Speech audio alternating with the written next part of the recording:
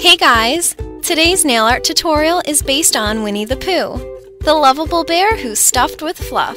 In this video, I'll show you how to recreate this adorable design in just a few easy steps. So let's get this cute polished design started. Start off with a base coat and then begin painting your nail yellow starting 2/3 of the way down your nail. Mimic the shape of your cuticle while doing this. Add a second coat if needed to get it opaque. Use a big dotting tool to create his ears. Next, I'm going in with a smaller dotting tool just to make sure that his ears are connected to his head. Use a small dotting tool to create his eyes near the tip of your nail. And then an even smaller dotting tool or toothpick to create his nose. Use a black striper and draw a thin curved line above his nose to create a snout.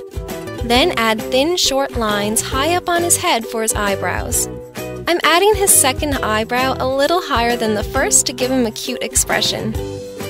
For the rest of your nails, slowly rotate them and add a red French tip. You could also use tape to help you create perfect tips. Add little yellow dots above the red tips with a dotting tool or a toothpick. Finish off all of your nails with a fast-drying top coat to seal in your design and add a beautiful shine. And that's it! Please share your recreations with me on Facebook, Twitter, and Instagram using the hashtag cutepolish. And don't forget to like this video and subscribe to my channel.